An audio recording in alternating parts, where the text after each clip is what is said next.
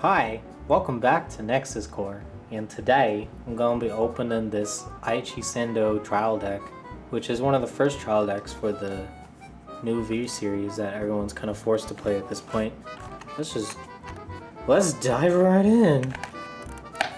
Shit, where are my keys? Wait, backup plan. Audio jack to the rescue. Nope, nope. Okay, plan B. Bingo. Scissors. Eat. Yeah. Yote. Cool. Slide this right out. So right away, you get your little handy dandy guidebook here. We got a first beginner's guide, as is tradition, telling you how to play this game. That's cool. That's upside down. Yeah. Whatever.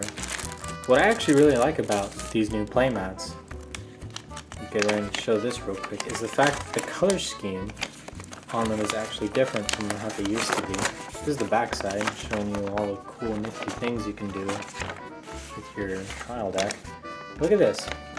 So the color scheme for this thing used to be where the middle was red, these were green, and this was like purple or something. These are actually like more consistent with like how they show it in the show, where like the center is either red or blue, rear guards are yellow, guard circles green. So yeah, I kind of like that. You know, I hope they keep up with this consistency. All right, that was it for stuff you get. Oh, this box is different. Oh wow, they made it a snap open. Is that new? Oh wow, you just fold it open. That's cool. Wow, she's stepping up in her product. Alright, so right away we get our new foiled version of Blaster Blade. Slide the little plastic off. Can I slide this plastic off, or do I have to tear it off? Oh, there's a little tear in the back. Is that what I have to do? Is that what I have to do? Yeah, it's too much work. Let's just... There we go. Cut that off. I don't know the right way to do it, but just have scissors. So right away we got Blaster Blade, our one foiled copy of it, or the one triple rare foiling. And next we got a foiled version of the common, or the alt art. So we got a total of 4 Blaster Blades so far. So 1 triple R, 1 foiled alt art, 2 common versions. So after that we have 4 copies of Alfred Early. 4. There it is. The foils are in the back. That's kind of stupid bushy, honestly. So 4 copies of Alfred Early, 1 being foiled, the rest common, as is tradition. For the next, for the grade 3s, there should be 4 copies of Star Drive Dragons. This is your backup ride. Also gives you a force gift, but its main skill is rearguard only, so it's meant to be a rearguard beat stick. Next up, we got our 10k vanilla, as is tradition of Galatine, to be nothing but useless. Nice sounds getting 10k vanilla. What's cool about the vanillas in this deck is a lot of the grade 2s are vanilla, or the grade 2s have 10k base, but don't have vanilla effects. Example being Blaster Blade, having the 10k base, but still having the effect. The shield value though, the Blaster Blade has, right here is 5,000 shield. Galatine has 10,000.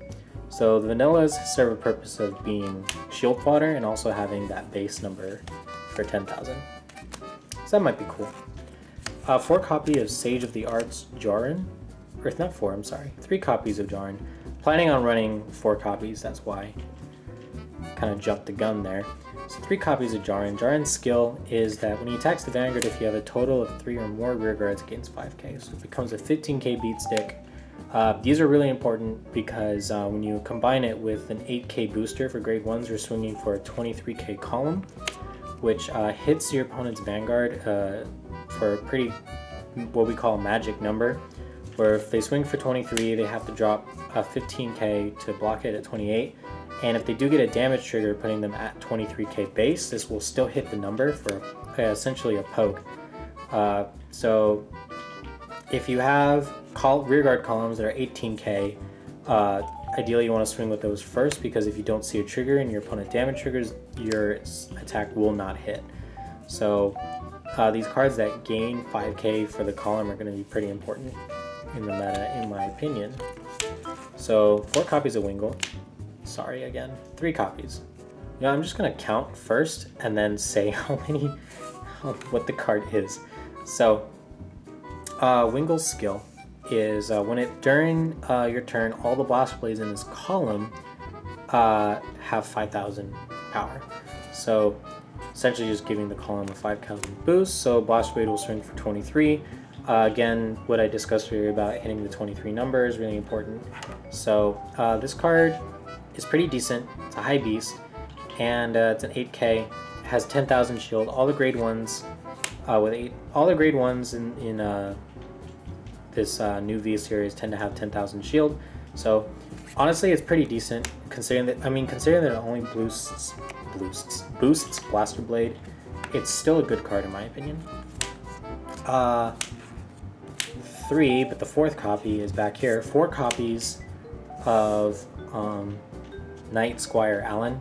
So Allen's skill is that when it's placed, you counterblast 1, and you call up to 1 card grade less than or equal to your Vanguard from your hand or rear. And if you did call 1, you draw a card and Allen gains 3k. So this is good for, like shown in the video with the trial decks. You can throw this down early game to call an extra card, gain a bonus by drawing a card from it. So essentially you shorten it down, it's counterblast 1, draw a card, essentially, and then this gets 3k. So this helps you with the early game. It's a pretty decent card. It's because Royal Paladin doesn't seem to have a countercharge engine, this is still a hefty cost, and because it only works when it's placed and it becomes a vanilla for the rest of the game, it's kind of an iffy card, but it's still good enough to run. Alright, so 1, 2, 3, 4, I can count. 4 copies of strong Knight Roarnoria. It's a PG. So skill is when placed on guard circle, discard 1, choose one of your units and the unit cannot be hit at the end of the battle. So honestly, the fact that you get 4 PGs right out of a trial deck is awesome. I know we're going to be replacing them with the draw trigger PGs when VBTL1 comes out, but the important thing here is that fact that players can start the game with perfect guards to get go. I've been playing this game for a really long time, and I lived in a time period where getting perfect guards was a luxury, and it's at the point now where PGs are a necessity, and I'm really glad Bushy kind of acknowledges it, especially because we would only get 2 PGs per trial deck and 2 of the ace card, 2 copies of each like important card, and you would essentially have to buy 2 trial decks. I really like the fact that most of the copies in this deck you can kind of just get it from the get-go and just start playing. So we got 3 copies of Auspice Falcon. This card's actually not terrible, but 6k grade 1s are not that great. I think I moved the camera a little bit. Let me just, there we go. Whoops. Just destroying everything here. So, as I was saying, 6k grade 1s, not that great considering most of the other grade 1, 8k grade 1s have really great effects, and this card isn't really warranted. Its skill is Act. You rest it, you counterblast 1 and rest it, so more counterblast cost. You have 2 of your rear guards, 5k. This is kind of cool if you throw it behind Vanguard Circle. During your turn, Act. You can rest it, give 2 things 5k. If you have a force marker in your Vanguard Circle, you don't really have to worry about the boost. Pretty decent card considering it's for a trial deck, so replaceable, but not terrible. So pretty cool. So starting with our grade 0s, we got our starter, Glime. When rode upon, draw. Cool. So this is your starter. RIP Forerunner. 4 copies of Bringer of Good Luck Epina. So triggers now give 10,000 power, and triggers also have 15 shield. Pretty neat. 4 copies of Flogel. Yes, trial decks give play sets of all your triggers, and now it's 8 crits, which is pretty awesome considering that that's what people would end up doing anyways.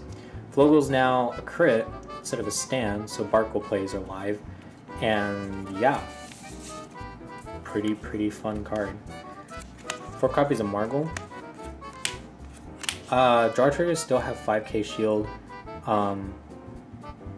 Draw triggers are also still good, and 10k trigger bonus. Gonna be replaced by the PGs, of course. And 4 copies of Yggdrasil Mating Elaine. So the reason you're gonna be running these, no matter if you're playing premium or standard, is because that thing right there, the plus 10,000, yeah. I really don't think you should warrant running the old heal triggers that have skills just because they have skills when you're losing that extra plus 5,000 in power. Also, these heal triggers have 20 shield, which is actually really cool considering that, you know, back then, like all the triggers that draws would essentially have the same shield, but now heals still serve as kind of like that guardian defense purpose that that we were left with in G era. So I'm really excited for the fact that heal triggers are still doing something more than just healing and just being how they used to be. Alright, so we got 3 force markers in this trial deck. So 2 of them are kind of standard-ish looking with just naming the effect and got the gift marker symbol, and then you get 1 copy of a force gift that is Blaster Blade. Same effect, but now you get a really cool looking force gift. So if you want to make a whole stack of force gifts that look like Blaster Blade, or you know, the Overlord one, because the Overlord one has one just like this. Yeah, so that's pretty much it for the trial deck. Main important thing that this deck has to offer is the fact that you get the 1 Blaster Blade copy. Foils are nice. Foiling is actually really good considering it's a trial deck, so really liking that. Anyways, that's basically it. Hope you guys like this unboxing. Let me know what you think about this deck. Let me know how you're feeling about standard format coming out soon.